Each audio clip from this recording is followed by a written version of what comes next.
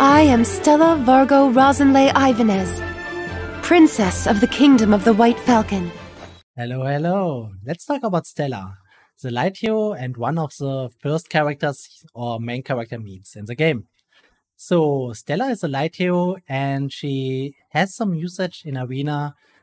PvE, you cannot really say that she is stable. If you want to use her, you can, but her fragile body is a real pain in that case.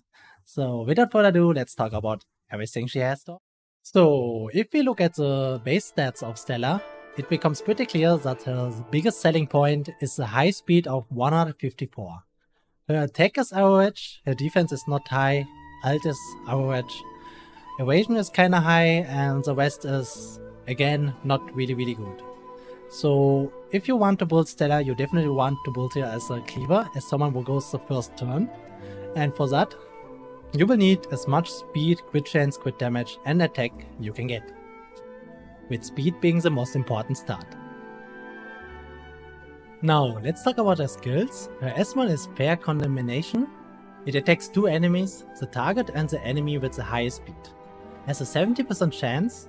On the highest level it has a 80% chance to reduce the target's priority by 20%. Damage dealt increases proportional to the caster's speed.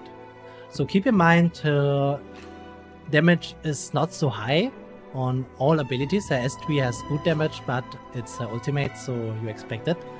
And it's single target. The biggest selling point of her S1 are for one, it attacks two enemies and it can apply a priority decrease on both with a really good chance. And second, it's also her burst. So if you look at her burst level 1 makes it attack all enemies and increase the damage, 2 increase damage, and burst 3 changed to enhance skill penetration increased. So her S1 is extremely stacked and it's really good. Problem is that she will trigger Demiurge, Stella, Tayo, and what's her name? Yeah, she will trigger herself. Of course she will. Because now let's talk about the S2. The S2, Steely Out, or however you pronounce that, passive effect cannot be inflicted with stunned, frozen, or petrified. Prepares the revenge effect for every cooldown cycle of the skill. The cooldown cycle is 1 turn. It's the same for Demiurge Stella. If it triggers, it takes all enemies and reduces the duration of all debuffs inflicted on allies by 2 turns when revenge is activated. This skill deals damage proportional to the caster's speed. So this is the revenge version from Demiurge Stella. This is the original version, of course, and it's actually weaker than Demiurge Stella 1. I feel like it deals less damage. It might be because you try to get as much speed as you can on Stella, and so you lose on regular damage. But being immune to stun, frozen, or petrified is already a really good thing. You get triggered by a lot of stuff in Arena, and it's the passive effect, right? And okay, it's only has a passive effect in this case. This skill deals damage proportional to the caster speed. Don't overthink it. Her damage is not so high that it will get crazy with speed. It's just a bonus. It's just a setup, basically. They force you to go speed. And reduction of all debuffs inflicted on allies is really amazing. Yeah, keep that in mind. But most of the time, actually, you don't have debuffs. But the first time they debuff you, it will get cleansed, like with Tayo, right? So really cool. S3 attacks an enemy and has a 100% chance to steal all buffs from the target. Increases damage proportional to the caster's speed. So here we have Ultimate. It has a 4-turn cooldown. It deals really good single target DPS in Arena. I didn't test it for regular stuff. Stealing all buff is a problem from my point of view, because Stella is very fragile. So you are already happy if you get 2 turns with her out and her revenge. Then you are like, what's like happening? And she can rarely use the buffs. And the problem is stealing buffs also counts towards debuffing the enemy, which means you will again trigger her, Demiurge, Stella, or Tayo. Yeah, so the ultimate is not really good, but for what she's planned to do in Arena, it's really good because you can reliably kill the main DPS, the main cleaver from the enemy team. So now to chain passive.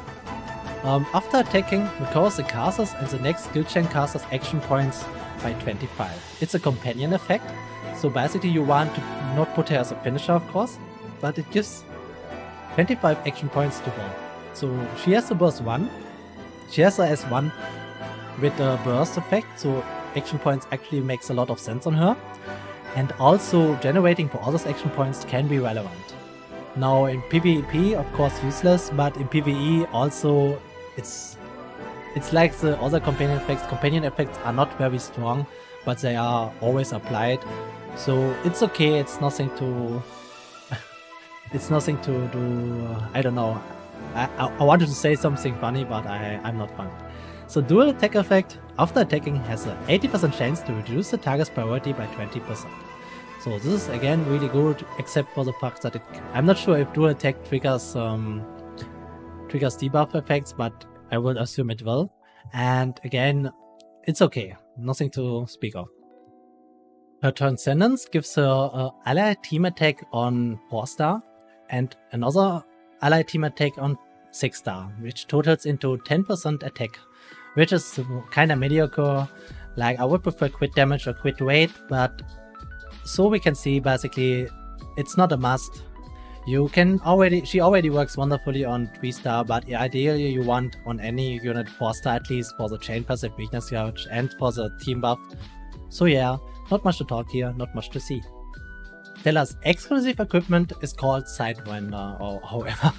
It increases the accuracy to dark by 30, and the passive effect is, when using Unforgivable Sinner, decreases the priority of the target by 30%. Unforgivable Sinner is the ultimate attack, and now next to the stealing buff stuff, you also now decrease the priority of the target, heavily punishing a single target of the enemy. I think this is not a must-have. She already works without it, but it's a good plus. It's one of the more usable exclusive equipments. So if you have too many gifts and you want to have a fully built Stella, just go for it.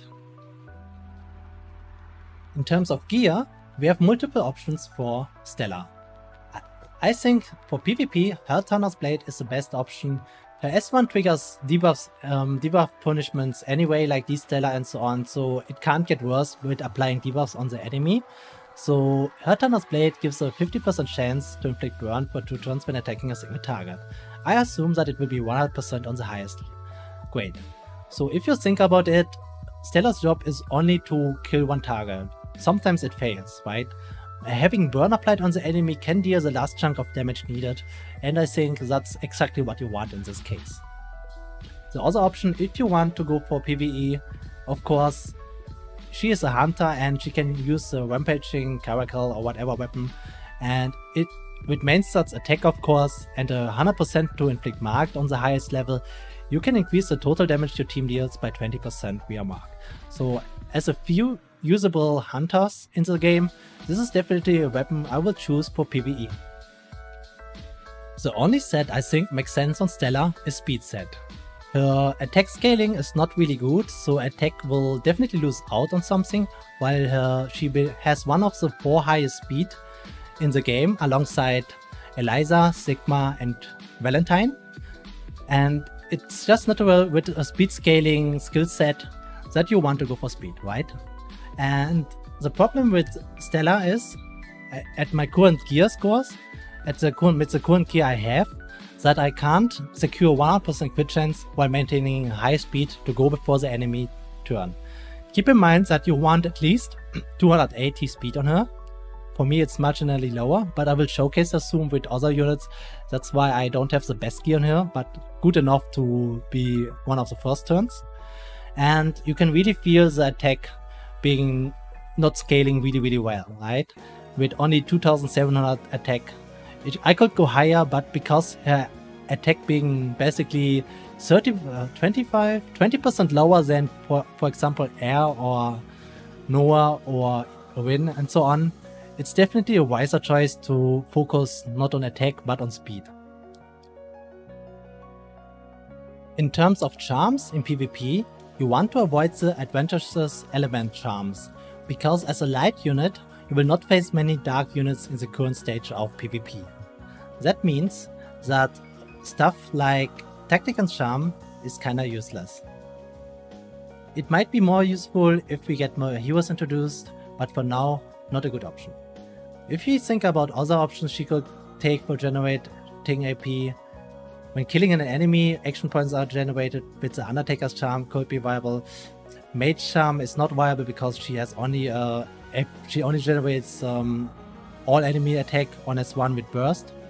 So actually she is one of the worst talisman users that you can get. I think Wenger's Charm, it's unlikely that she will survive, but in terms of AP generation, it's the most reliable one in this case. For PvE, again, the adventurous element stuff can be relevant. Many of the side bosses were dark elements in the past in Gold Raid, so this can be really useful, but of course you want to generate chain points properly, so just go for the dice, we all love the dice, or just go for Sage Charm. Sage Charm. There is the beautiful Sage Charm. So one of the units where you really a bit narrowed down in terms of talismans, especially because she is not really long living in PvP. And for PvE chain point generation, it's basic Sage Charm or Vault Charm. Okay, let's do the testing in Arena. So in Arena, Stella's main focus is on dealing with the main threat of the enemy team. Keep in mind that Stella has a 50% damage reduction against single target attacks on her, so definitely we want to get rid of Noah before the rest of the team can become a problem.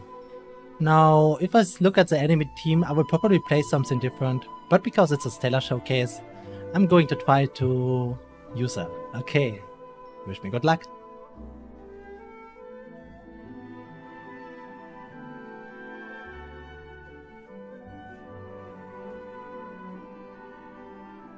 So, regular Cindy buff. And my Stella goes before the enemy Cindy. So, I kinda want to test the water right now. How far I can go here. Is it wise to go for someone else? I kinda want to attack Leo so he definitely dies. Let's try to test it out.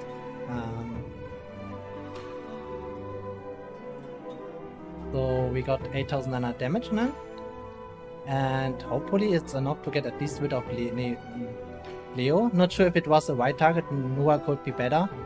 If I had a better win, my win will kill Noah anyway, but this is in this time not the case. Sadly, I also get attack from Zing. I will use all my units here, except for Stella. So I have to hope that my Stella is enough to deal with the rest of the team. And that's basically Stella's job, the regular Stella job. Deal with the threats that could make you lose the fight. And now we go for this. And it worked out. Wonderful. So you can see, thanks to Stella's high single target DPS and high speed, I was able to destroy Leo before he could become meaningful in the fight. And thus I won. Yeah, that was better than expected. So we do a few more. I plan to do at least 3 arena attacks. This one, Parameter, has Veronica, Leo, Stella and Theo. This looks very hard to deal with, not gonna lie. At least with Stella in the team. We will still do it anyway. I mean, problem is, I would have to do the same again, but my Stella can't beat Veronica. So, sadly, this is not an option, the upper one. In the bottom one, I could deal with Veronica, and then Stella is all that's left, and we get a showdown. But in the upper one, with the Cleave team, and I'm too lazy to switch gear now, I will just go and fight the middle one, even though I prefer to attack the top one, but not with Stella and the team.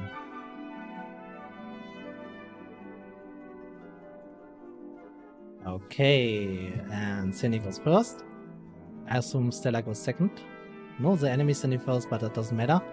Oh, it matters actually badly, because now I have to, I will trigger Stella when I use the Stella ult. But in this case, anyway, Win goes first.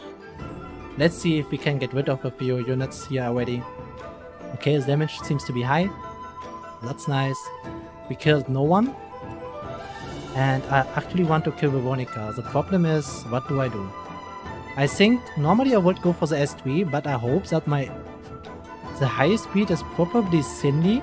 It means if I go for Tayo, I will at the same time deal with Cindy. I could go for Stella and would also kill Cindy, but then I have to deal with Veronica. This is complicated. Science. I will definitely go for the S1 because in this case I can deal with 2 units and get rid of them before they can do anything else. Voila. And now Veronica will probably kill everyone except Stella and win. Stella herself is very, very fragile, so I don't expect her to survive. Oh, she survived. We get 2 revenges off, one from Stella, one from regular Stella. Wonderful. Yeah, and my low crit rate here comes to shine. But now we have to deal with Veronica Tio, and many of you guys know how hard it can be. So let's go. And I will increase the buff duration of my team. And now, go for the ultimate.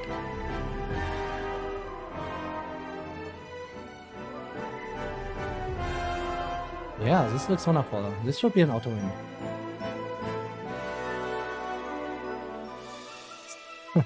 Our main protagonist died in this arena fight, but never mind.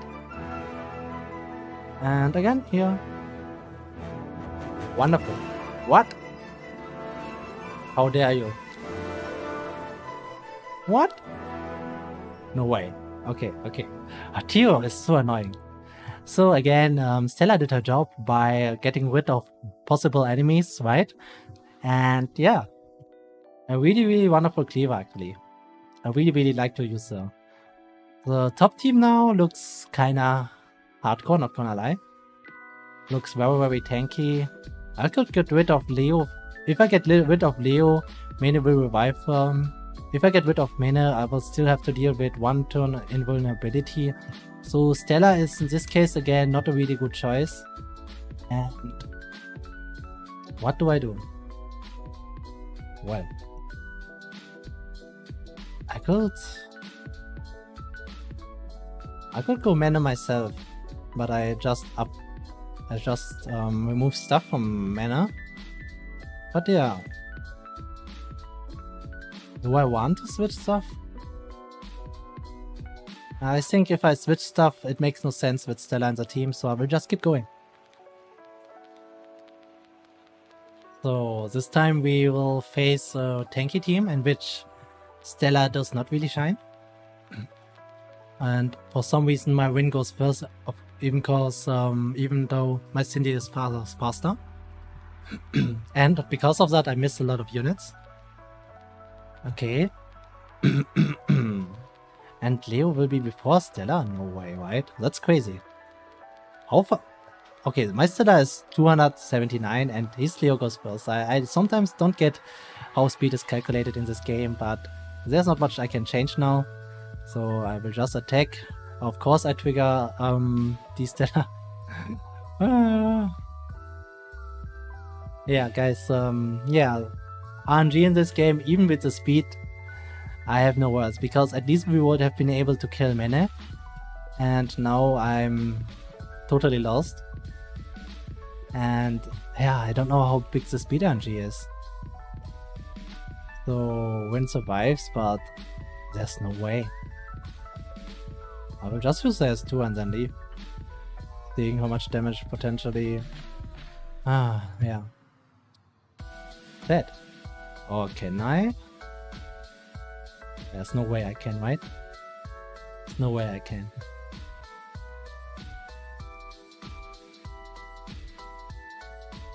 No, there's no way. Or is my Stella better than your Stella? If she will quit counter, I mean. Imagine countering. Imagine countering. So, do we counter now? No! Okay. I've seen enough. This was super unlucky. This was absolutely winnable, but RNG is RNG, and yeah, the best we can do is move on. So I will do a last fight. I will not refresh my arena tickets here. And yeah, let's attack the top one.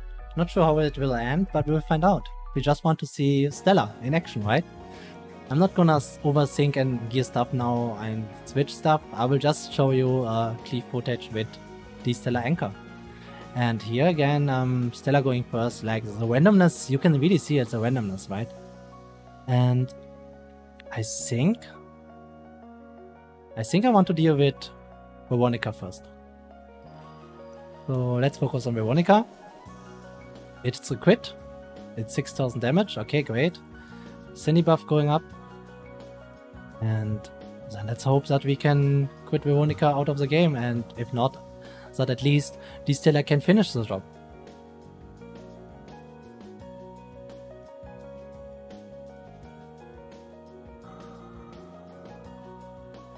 Ouch. So Veronica is definitely dead, but so is my main DPS, and now I will sadly trigger the Stella. But she's already very low. Oh, it didn't trigger, nice. So now I will trigger her counter attack, of course, and my Cindy will die, but I have more buff duration on my rest of the units. Of course, counter attack. I did not expect anything else. And yeah, that's beautiful. And now, how do you deal with two Stellas, my friend? My waifu is better than your waifu. Bam, bam, bam. Miss? I don't care. Nice. Okay, yeah, 3 out of 4 fights won, I think. Or was it 2-2? I don't know. But in any case, yeah. That's the arena showcase for today for the Stella.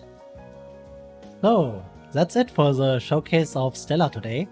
I hope you enjoyed the video. If you like the videos coming up like this, please leave a subscribe and a like. I really am grateful for it, and I really enjoy growing my channel. And yeah, I hope you liked Stella. I hope you get her. It's very hard to get her, but in any case, I see you guys in Outerplane. Have a good one.